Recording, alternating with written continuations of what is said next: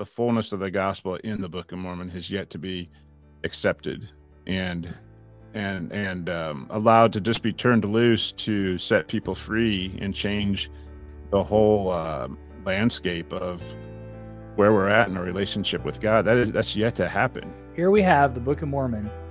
We have these prophecies that have been preserved. They didn't get handed down and altered and word of mouth changed over thousands of years.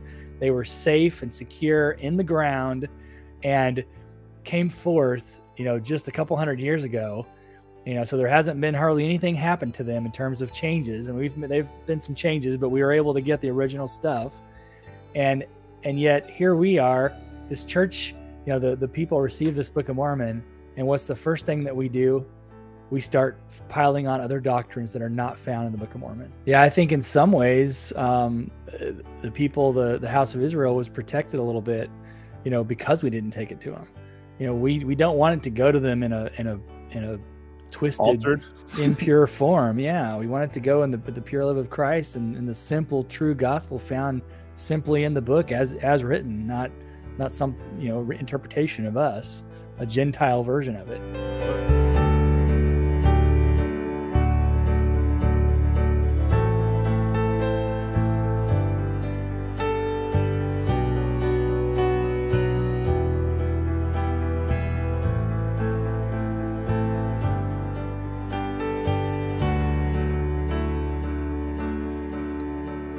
Welcome back to Restored Gospel Podcast.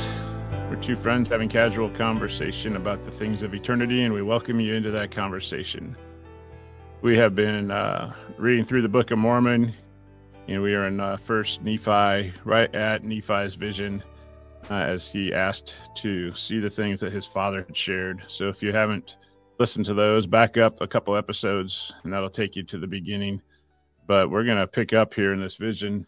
Well, so Verse 117 says that they are righteous forever because of their faith in the Lamb of God. Their garments are made white in his blood. And the angel saith unto me, Look, and I looked and beheld, 3 generations did pass away in righteousness. Their garments were white, even like unto the Lamb of God. And the angel said unto me, These are made white in the blood of the Lamb because of their faith in him. And I, Nephi, also saw many of the 4th generation which did pass away in righteousness. And it came to pass that I saw the multitudes of the earth gathered together. And the angel said unto me, Behold thy seed and the seed of thy brethren. And it came to pass that I looked and beheld the people of my seed gathered together in multitudes against the seed of my brethren. And they were gathered together in battle. And the angel spake unto me, saying, Behold the fountain of filthy water, which thy father saw, yea, even the river of which he spake, and the depths thereof are the depths of hell. And the mists of darkness are the temptations of the devil, which blindeth the eyes, and hardeneth the hearts of the children of men, and leadeth them away into broad roads, that they perish and are lost.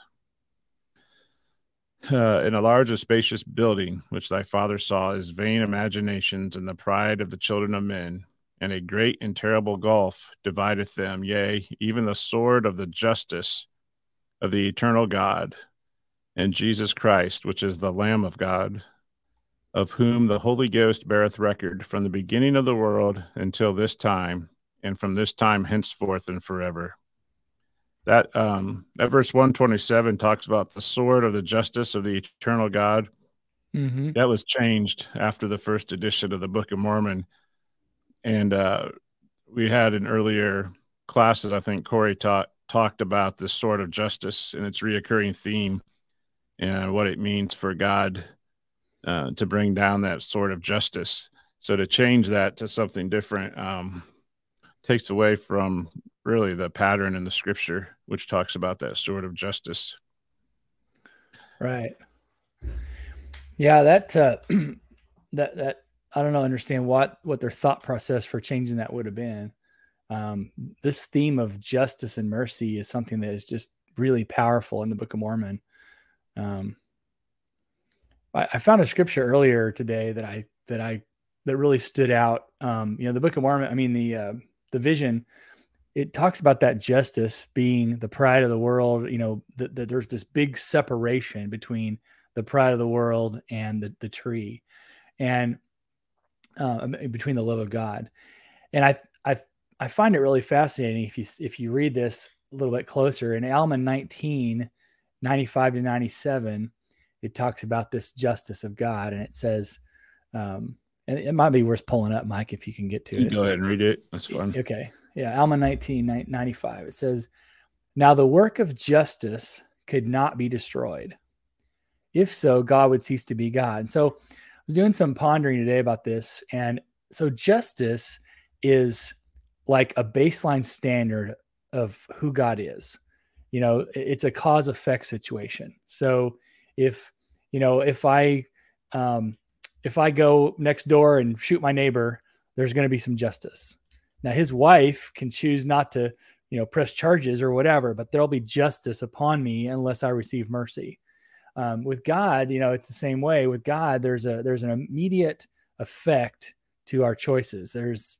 He has to respond to, I don't know, I'm not saying this very well, but there is this separation that happens between God and man when we allow sin to enter in. And so this says, now the work of justice could not be destroyed. If so, God would cease to be God. And thus we see that all mankind were fallen, and they were in the grasp of justice, yea, the justice of God, which consigned them forever to be cut off from his presence. And now the plan of mercy, and this is what stood out to me today. So the word planning requires a decision, requires thought, and it's an action. God took action to have mercy upon us, whereas justice is something that just happens. Mm-hmm. Mm-hmm. So it says, and now the plan of mercy could not be brought about except an atonement should be made. Therefore, God himself atoneth for the sins of the world to bring about the plan of mercy to appease the demands of justice. So when you're talking about the plan, because there's a decision, there's an action involved, that love of God for his people made this plan of mercy where we had an opportunity to make it back to him. Whereas justice is something that even God has to abide by. I mean, it's his own law. It's his own, I guess he's bound by his own character, And so it says to appease the demands of justice, that God might be a perfect, just God and a merciful God also. So God could choose to just allow justice to take his course, and he would still be God. But he made a decision. He chose mercy. And so when you look back at that at the vision, or the scripture we're talking about, the sword of justice, even the sword of justice of the eternal God. This is in 127. And a great and terrible gulf divideth them, yea, even the sword of the justice of the eternal God and Jesus Christ, which is the Lamb of God, of whom the Holy Ghost beareth record from the beginning of the world unto this time, and from this time henceforth and forever. It was Jesus Christ, by taking the form of Jesus Christ, by God himself atoning, by taking that form in flesh, was a conscious decision by God to express his love for mankind by showing us mercy. Whereas justice would have just happened on its own. I don't know if I'm saying it very well, but yeah. Well, I haven't heard it explained that way before, and that adds another layer of understanding. The action that's taken versus automatic. The automatic result of our actions is justice, and the plan being played out as mercy takes action, I guess, or not automatic action, but like you said, him taking on flesh and blood. Yeah. Potential, taking intentional action. Yeah. That's really cool. I like that. I haven't heard that explained that way before. Well, good for you, Shane. Doing some teaching today. Yeah. So basically, he sees the wars among his brethren, and that plays out throughout the Book of Mormon. And it says that after they had dwindled in unbelief in 134, they became a dark and loathsome people, a filthy people, full of idleness and all manner of abominations.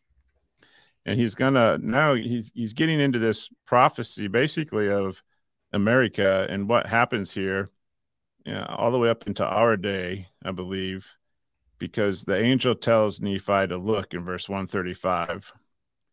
And what does he ask him? He beholds, Shane, many kingdoms, nations.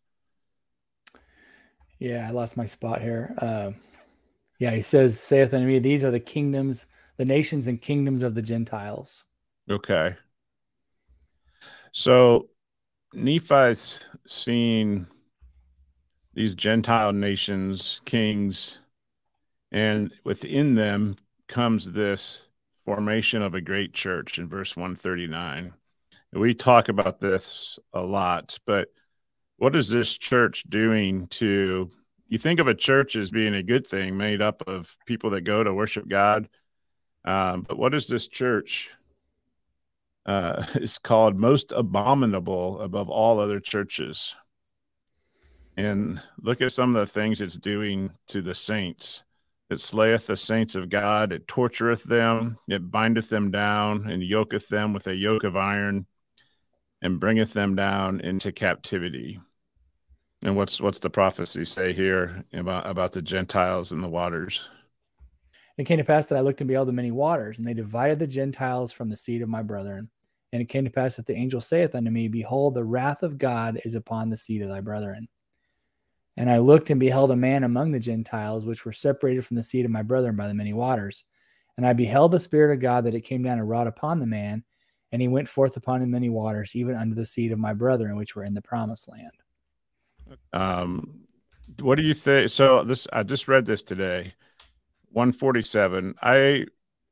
As we read about the Spirit of God being upon a man, and he went forth upon the waters, even unto the seed of my brethren, which were in the promised land. What have you been taught, or what have you thought that refers to? Well, I've always assumed it was Columbus. Yeah.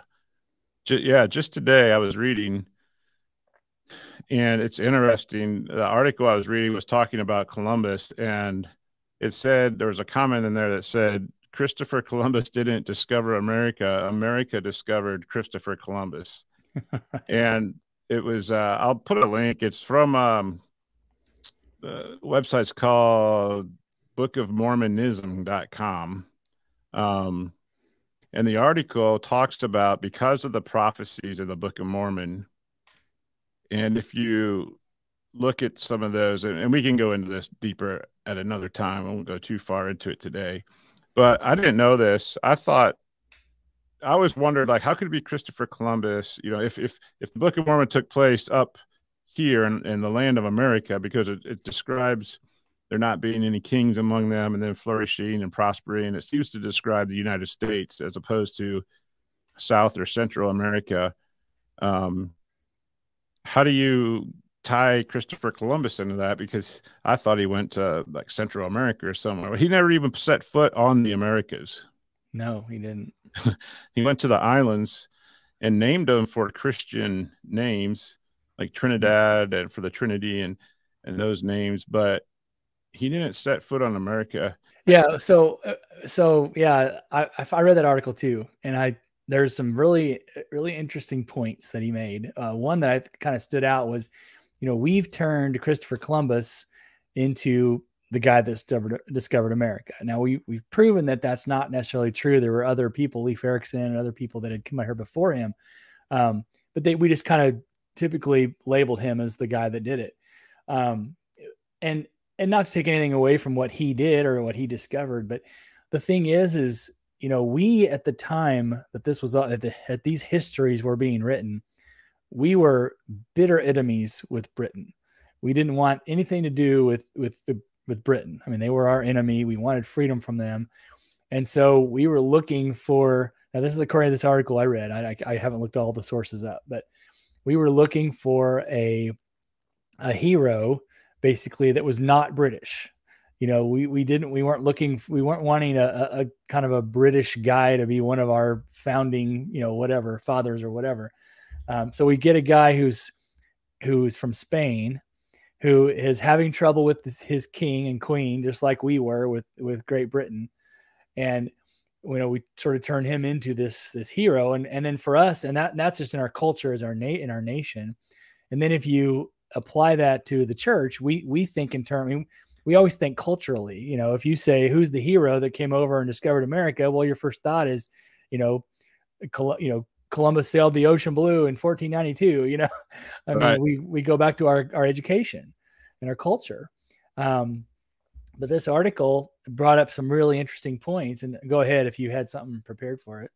No, just that in early folklore or early colonial history, this was a symbol. This was Columbia, the woman in the white dress, that spirit of pioneership and the new country emerging. And this was kind of cool. He had you've probably all seen this Columbia pictures. There she is, and later I guess the Statue of Liberty took over kind of as the icon for America. But I didn't ever know where this came from. I've seen this 100 times, in movies. But the whole Columbia was the spirit of Columbia was behind Columbus, and as you said, looking for kind of a personality separate from Britain. So when you get into the prophecies, then it takes on a different kind of a little different shape, and we'll go into that at a later date. But that's I'll put a link. You can read the article. It's bookofmormonism.com. One thing that I thought was really profound about it, what makes me kind of lean that direction now as I read about it, is, if you really know the promises that are on this land of America, the initial one was made with the brother of Jared, that if they would be righteous, they would possess this land, and anybody that's not righteous will be swept off this land. That happened to them. They got swept off. So then they got replaced basically right away by the Nephites and the Lamanites. And that same promise was given to Lehi. If your posterity will be righteous, they'll possess this land. They won't have kings. They'll be prosperous. They'll do wonderful. And they failed. And the Nephites were swept off by the Lamanites. And the Lamanites, just about got swept off by us. The white man came in and drove them off the land, living on the reservations. And so you've got this little handful of Lamanites that are left over as a remnant, and only because God preserved them. That was the prophecy, that he would preserve a part of his seed. And then you've got the Gentiles now facing the same thing. We're on this covenant land. Well, so if you apply that to who has come over from England, who come over to establish this country, you don't find those kind of covenants with Columbus. And he was a good man, but he was looking to gather wealth to fight a war to take back Jerusalem. That was what he was. Yeah, that was what I didn't hear until today. That's interesting, because he was a Christian and he wanted to spread Christianity, but he was also believed in Armageddon and that the imminent return of Jesus was coming, right? And so somehow they had to get control, because everything in their belief system was it was going to transpire around Israel and Jerusalem. That was going to be the center of the whole last battle and the return of Jesus, and everything biblical was going to happen there. So he wanted to go find gold and spices, and wrote to the countrymen, we're going to have 50,000 soldiers or 5,000 horses, and we can go kick the Muslims out of Israel, Jerusalem, and take the city back so that we can prepare for Jesus to come. Yeah. Right. Yeah. So his motivation for this land, he was not looking for a land of promise. He wasn't looking for a place where he could worship God in freedom. He was looking to cash in. It was a payday for him. So then you say, okay, well, who was looking for a land of religious freedom where they could worship God and truly make a covenant with God and live on the land, not just strip it of its gold and take it back somewhere else? And the Puritans fit that exactly. And the Mayflower Compact was actually a covenant that they made. And some of the wording even matches the same wording, that this land will be preserved for your future generations. I can't remember all the wording, but it's very similar to the covenant that Lehi was under on this land, promising to God that this land would be dedicated to him and his work and his glory. And they even talked about building the New Jerusalem. And I mean, they saw themselves as like House of Israel, being freed from the bondage of England, and coming here for religious freedom.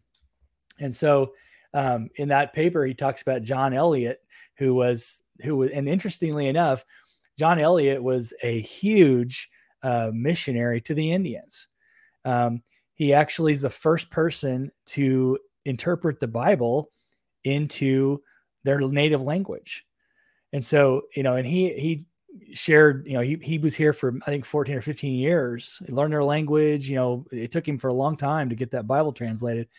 And so, he was spreading as much of the gospel that he had available to him at that time. And so when it talks about them bringing over a book, the Gentiles bringing a book, here's this guy, he's a Puritan. He brings them the Bible and he interprets it into their language, and it talks about the Gentiles book. And so I really feel like he may be right. This may be who the scripture's talking about, not necessarily Columbus, because of our traditions, And it came to pass, I beheld the Spirit of God that wrought upon other Gentiles, and they went forth out of captivity upon the many waters.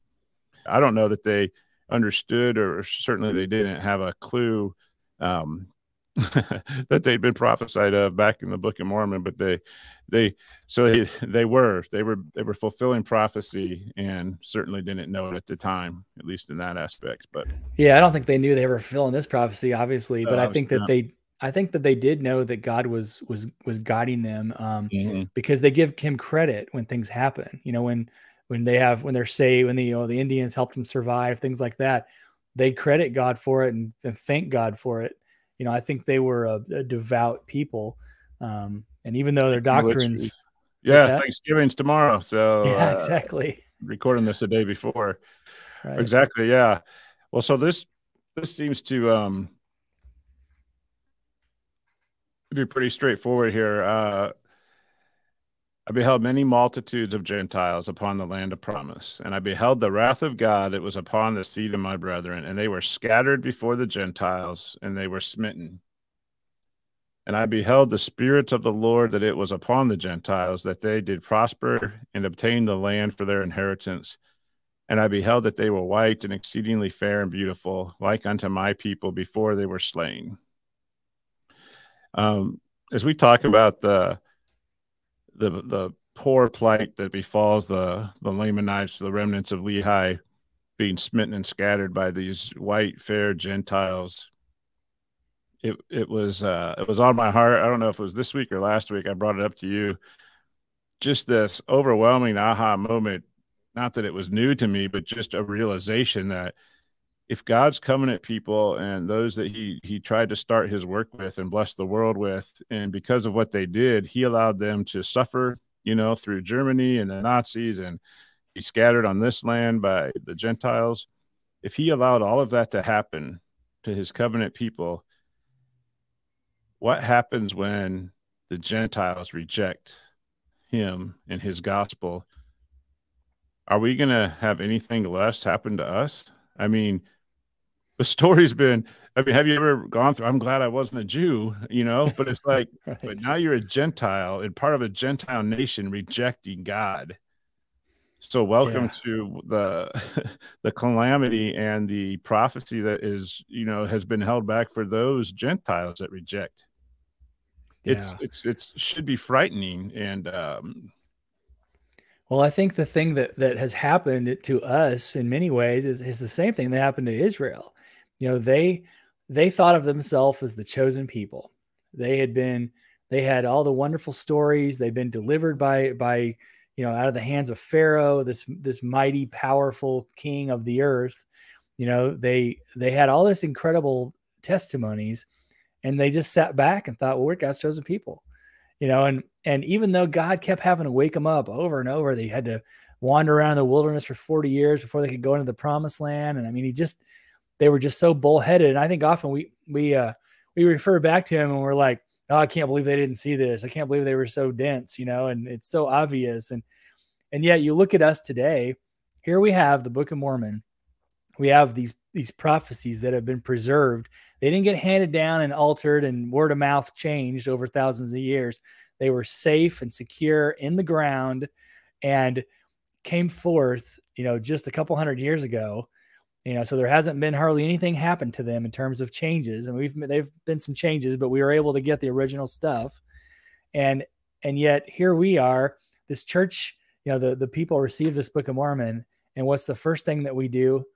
We start piling on other doctrines that are not found in the Book of Mormon. we start going a different direction away from the simple, basic truths that are found there. Yeah, or pulling out certain doctrine and misplacing it, emphasizing it too much, or out of place, or out of position and what it was meant, or just adding on to it, taking something simple. Because Zion and the New Jerusalem is mentioned in the Book of Mormon, but that's not the main message of the Book of Mormon. It's part of it, but it's the Holy Ghost dwelling within you and being a changed person. It's the atonement of Christ throughout, the right. Lamb of God, the fact that you have forgiveness and mercy and ability to come back. And yeah, it's all of those things. You're right. So we pile on. We sought for an Old Testament style church that was, full of ordinances and things we could do, physical things that we could do. And we got that chosenitis going on, and I'll speak for myself too. I spent most of my life believing, that I'm in the one true church. Nobody else has the truth that I have. And there is this feeling of, I don't need to listen to you because I have the truth, and so you shut people off. You won't listen when someone tries to share a testimony. You think, well, you're not part of the true church, so that can't be real. Right. A little less wink, wink. Okay. Good for you. Right. Yeah. Fairy tale relationship with God, Right. Yeah. Coincidence. No, right. I get it. So what happens when the Gentiles reject? So I woke up this morning and on my mind, for whatever the thought, the phrase came through, the Gentiles rejecting the fullness of the gospel. And I flipped it around immediately. And I just thought, when has someone accepted the fullness of the gospel contained in the Book of Mormon? It has yet to be accepted. Right. Other than individuals that realize its value and are trying to study it. But as a corporation or a body of people, the Book of Mormon has yet to be accepted. The fullness of the gospel in the Book of Mormon has yet to be accepted and allowed to just be turned loose to set people free and change the whole landscape of where we're at in our relationship with God. That's yet to happen. Right. No one has just in its purity embraced it and taught it and you made a really good point, with that. And is that there is you can't name, at least I can't name, one organized church body that has truly embraced the Book of Mormon and taught exclusively its doctrine, revealing it to the world, that what God has revealed of the people of this continent. You just can't do it. I mean, Joseph Smith hardly preached from it. The Mormon, the LDS rarely preach from it, and they've added all kinds of new doctrines to that process. Their LDS have added things. Really every faction. You can't name any factions that that have made that a central feature of their belief system. No, you would think it sounds ludicrous on the surface, because I know the LDS Church has translated the Book of Mormon into 150 maybe plus languages. I live by the Mormon Visitor Center in Independence. I walked in there a number of years ago, and they had them all laid out on the table. There's just, it's remarkable, right? But that does not mean you've embraced the fullness of the gospel taught in there. We did a series that the Book of Mormon is not Mormonism. We as a people and what we have practiced as a church has given the Book of Mormon a bad name. But the LDS Church has not embraced the Book of Mormon. They've embraced Mormonism, but not the pure gospel contained in there. And we've blamed them for a lot from the LDS side, but things went all the way back to Joseph. As early as 1830, they were given a commandment to take the gospel to the Lamanites. And at that time, their message was, there's going to be a temple and we're going to gather to Zion and you need to come. And I often thought we suffer as a church because we didn't take the Book of Mormon to the Lamanites. But by the time that commandment had come, the switcheroo had already taken place, that it wasn't about the doctrine of coming unto Christ and being perfected in him and all of the beautiful teachings we have in the Book of Mormon. It was about come to Zion. There's going to be a temple there, and the Lord's coming back soon. Yeah, and that was accompanied by prophecies that said that Zion would be reared up in this generation. And so there was even prophecies that didn't come to pass during that period. So sources are coming for these comments. We're working on an episode. So in going through that, we're reading things. But I thought to myself, it wasn't that the church failed to take the gospel to the Lamanites. They were given a revelation, so-called revelation, to do that. But I just thought this week, that's not the message that we were supposed to take to them. Like, the message had already been altered. So why would God provide a way for the remnants of Lehi to come into our Gentile church and have things misappropriated and twisted around, where the focus isn't on anything close to what it should be? He doesn't want them a part of that. So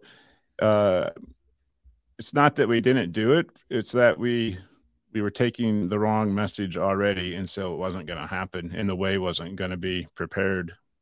Yeah. That's a new way of looking at things, right? We messed up. We should have been taking it to the Indian. Well, no, we should have learned what the message was first, instead of taking a false message. Right. Yeah. I think in some ways, the people, the house of Israel was protected a little bit, because we didn't take it to them. We don't want it to go to them in a twisted, altered, impure form. Yeah. We want it to go in the pure love of Christ and the simple, true gospel found simply in the book as written, not some, interpretation of us, a Gentile version of it. Look, the message of the apostles who spent time with Jesus face to face took the gospel out to the Gentiles, and among the Gentiles, abominable church rose up and perverted it, and people suffered. It was restored in 1830, or in the 1830s. Sorry, it was translated before 1830. The simple gospel was available again, and it's in the hands of the Gentiles. Are they going to are they going to accept it and take it in its purity, or are they going to repeat the pattern? It seems, and this is not saying that there's consciously people trying to do this, but it's like we're a victim of ourselves already early on, and not embracing the true pure message. So it's kind of gone through it again, and so God's going to raise one up among the Lamanites to do a work. Yeah. Well, when it's funny, because when you look at the Bible, when it talks about Israel, he doesn't ever blame one person. He doesn't say, "Oh, Moses, you messed up," or "Oh, Aaron, you shouldn't have done what you did," or whatever. It's always the group, Israel. Israel is hard-hearted, and Israel has failed. Israel, did not come unto me. Israel did not want to come into my presence on the mountain. And I think we can Jesus say that died for them, and he died for every one of them. And it doesn't mean they're not going to be in his kingdom with them. Right. It's just that they had experienced their own carnal state, and this is what happens, and why you need a savior, folks. Yeah. Yeah. Yeah. It's easy. Well, and I think. Go ahead. Yeah, I think you can apply that same sort of thought process to us today. The people in Joseph's day, Joseph made mistakes. W.W. Phelps made mistakes. Sidney Rigdon made mistakes. You can go through the list of names. They all were either deceived, or were at times deceivers, at times selfish, at times rude, at times, you can label a whole bunch of sins on everybody. But the actual membership is complicit as the leadership, in terms of seeking leadership, looking to someone else rather than having a relationship personally with Christ, not calling out men that bring forth false prophecy, and so I know some did, and they got excommunicated for it. But as a member, I think sometimes we want to put responsibility on our leaders, and the reality of it is that every single one of us is called to have a relationship with Christ, and we are responsible for our spiritual walk with him. And we as a church have not taught that, I don't think, like we should have. I think it's too easy just to show up on Sunday and sit in the pews and listen to a sermon and walk out feeling like that you've been fed. And yet you may have been fed in that day, or may have felt good when you walked out, but the walk with Christ, the relationship, the daily relationship with Christ is absolutely necessary, or we will fall into the idolatry. And we've seen that over and over and over through history. Yeah, we've discussed this. That is the message. The good thing is we have the Book of Mormon. We have the message. We have it anywhere we need to to get it. We have it in the palm of our hand. We can read those words and interact with, well, the truth is there. It's how we interact with it, but it's not, at least it's not hidden up in a vault somewhere without copies where we can read with our own eyes, like times past in history. We all have access to these words and to the Holy Spirit to be in relationship with. So, yep. Well, who knows where we are now? We've gotten off track a little bit, but not really. So back to 153. Okay. I beheld that the mother Gentiles were gathered together upon the waters and upon the land also to battle against them, talking about those in this land. And I beheld that the power of God was with them, and also that the wrath of God was upon all those that were gathered together against them to battle. And I, Nephi, beheld that the Gentiles, which had gone out of captivity, were delivered by the power of God out of the hands of all other nations. Which Gentiles, if we're looking at this continent, which Gentiles would you say that is, Shane? Who's that talking about? There's, to me, in my mind, there's no question it's the United States. I mean, we have been delivered by the hand of God so many times, you know, by even having like, when the British were invading, there was like I believe there was like a tornado or something that hit Washington, D.C. and drove the troops back. And that was the only thing that saved us. And we were totally outnumbered and we totally would have been just conquered. But even God's natural, you know, the natural forces of nature protected this nation. And there's a reason why we've been so prosperous. It's not because we're so good with money or anything like that, you know. Right. And 156 says, I, Nephi, beheld they did prosper in the land.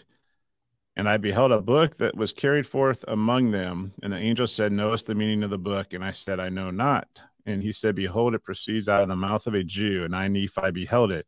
So here's this, here's where, you know, like you say, Christopher Columbus doesn't, you know, he didn't bring a book, or his crew didn't bring a book to the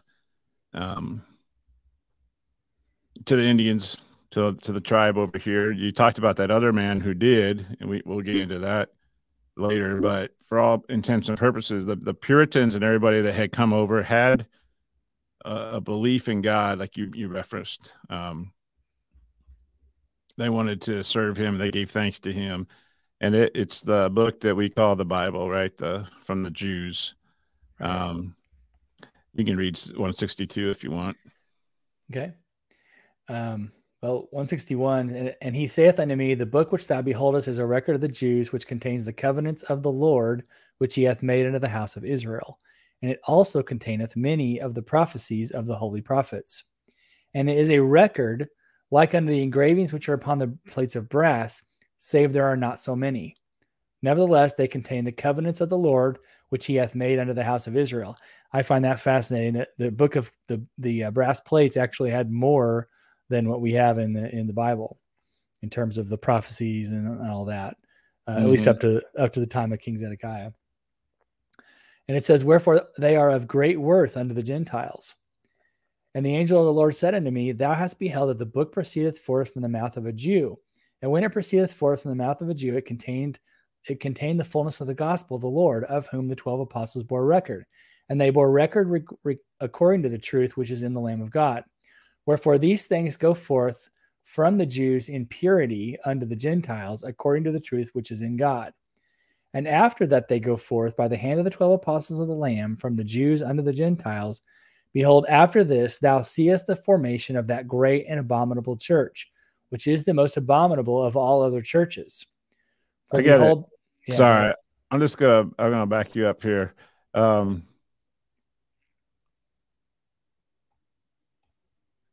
It's almost like thou hast proceeded. Okay, 165. Thou beheld that the book proceeds from the mouth of a Jew, and when it proceeded forth from the mouth of the Jew, it contained the fullness of the gospel of the Lord, of whom the 12 apostles bore record. And it's almost like, what if you substitute that in the 1800s? Thou sees a book that proceeds forth from the mouth of your ancestors to the Gentiles. And when it did, it contained the fullness. But it's like the message just got altered a little bit as soon as that happened. It says, therefore, these things go from the Jews in purity unto the Gentiles, according to the truth which is in God. And after that, you see that church that comes forth. It's just so evident to me that the pattern reversed itself, like in these latter days. This last time, does that make sense to you? Yeah. Yep. Sorry, continue on. Okay. For behold, they have taken away from the gospel of the Lamb many parts which are plain and most precious, and also many covenants of the Lord have they taken away. And all this have they done that they might pervert the right ways of the Lord, that they might blind the eyes and harden the hearts of the children of men. Wherefore thou seest that after the book hath gone forth through the hands of the great and abominable church, that there are many plain and most precious things taken away from the book, which is the book of the Lamb of God. After that these plain and precious things were taken away, it goeth forth unto all the nations of the Gentiles.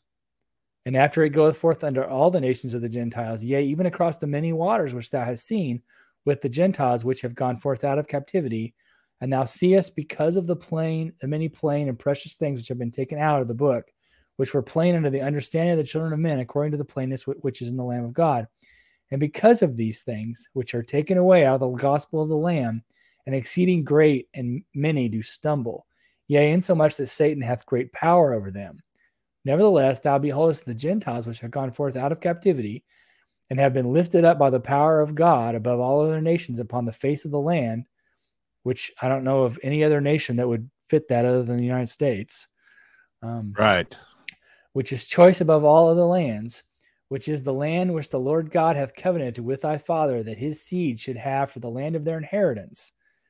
Wherefore thou seest that the Lord God will not suffer that the Gentiles will utterly destroy the mixture of thy seed, which is among thy brethren.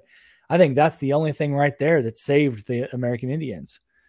I think our bigotry and our anger towards them would have just continued going until they were completely wiped out. But right there, it says that God would not allow us to utterly destroy them.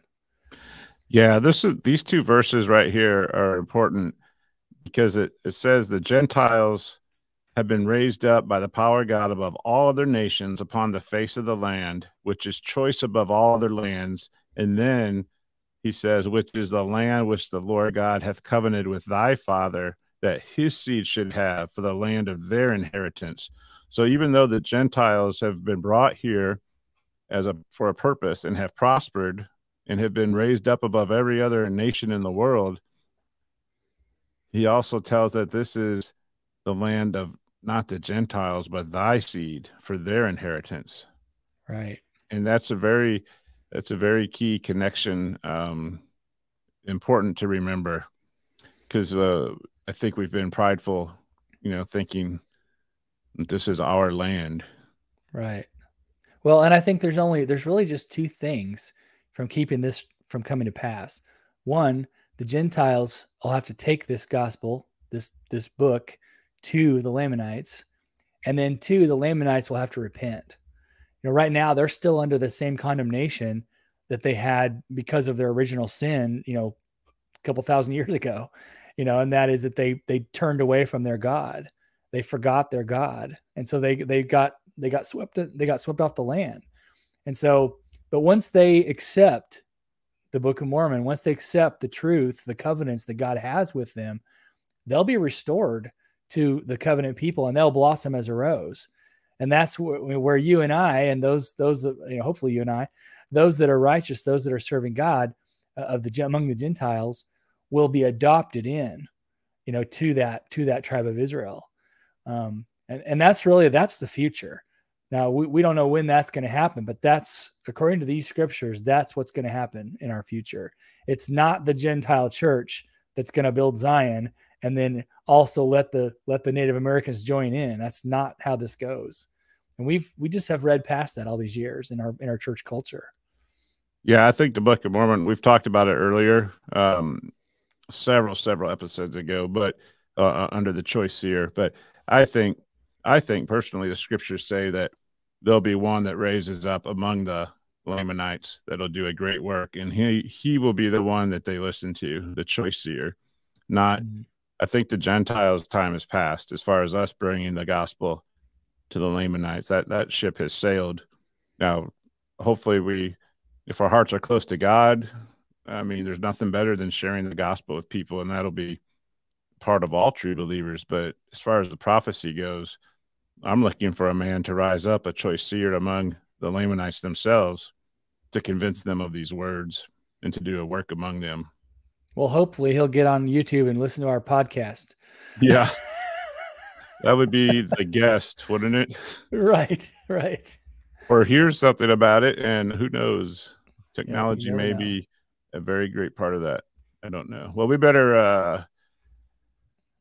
I don't want to go on too much farther. We've been in an hour, so I guess we'll anything else to sum up what we've talked about today? Well, let's read. Can we just read a couple more verses? Because I think Sure. there's kind of a breaking point there. Okay. So it says, "Neither will the Lord God suffer that the Gentiles shall forever remain in that awful state of woundedness, which thou beholdest that they are in, because of the plain and most precious parts of the gospel of the Lamb, which have been kept back by that abominable church, whose formation thou hast seen. Wherefore saith the Lamb of God, I will be merciful unto the Gentiles, unto the visiting of the remnant of the house of Israel in great judgment. And it came to pass that the angel of the Lord spake unto me, saying, Behold, saith the Lamb of God, after I have visited the remnant of the house of Israel, and this remnant of which I speak is the seed of thy father, wherefore after I have visited them in judgment, and smitten them by the hand of the Gentiles, and after that the Gentiles do stumble exceedingly because of the most plain and precious parts of the gospel of the Lamb, which have been kept back by that abominable church, which is the mother of harlots, saith the Lamb, wherefore I will be merciful unto the Gentiles in that day, saith the Lamb, insomuch that I will bring forth unto them in mine own power much of my gospel, which shall be plain and most precious, saith the Lamb. For behold, saith the Lamb, I will manifest myself unto thy seed, that they shall write many things which I shall minister unto them, which shall be plain and precious. And so I just love here that here's Nephi 600 years or so before Christ even came, being told by God that his seed is going to write these scriptures down, and the dealings of God with them and the covenants, and then his seed will be ministered to, and that also the Gentiles, which is you and me, will be ministered to as well. And then here we are fulfilling that prophecy by reading these words and receiving the truth found in this book, and realizing that we have an opportunity to be a part of this same covenant by being adopted into this family. What a plain and precious truth is found in this story, and how much hope that gives to us as Gentiles. Yeah, well, the opportunity is there, plain and precious. But the prophecy goes on, and we'll find out what happens if and to those Gentiles that don't accept it, and encourage everybody to be those Gentiles that do, and treasure it up for what it is, separate it from tradition and doctrines of men, and look at what God has preserved for us. It's plainness. Anything else? Yeah, I think the key here is we have got to dig into this book and really learn the doctrine, really learn what it's teaching. We have spent so much time trying to prove it to be true, trying to prove that, with the Hebrew proofs and the geography and all these types of things, trying to prove that Joe Smith is a prophet and that we're not part of a cult, and, we're in the true church and all that. We spent so much time trying to prove that we totally missed these precious gems of scriptural truth that are being restored to our Bible, that were taken away through sin, through over time. We've missed those. And I think if we as a people would dig into this and really look at the doctrine, I think we would just find our Savior. Instead of being groupies following the band, we'd actually know who the band is, know each individual person in the band. And when I read the Book of Mormon, it gives me so much joy, and it's so simple, and it just sort of enlivens my soul. And I hope that the listeners will take this challenge up to go through the Book of Mormon and try to find the doctrine of Christ. Try to find Jesus in the Book of Mormon. Yeah, it doesn't take much digging because he's everywhere. Yep. All right. Until next time, we're be kind to one another. We're just walking each other home. And we'll see you next time.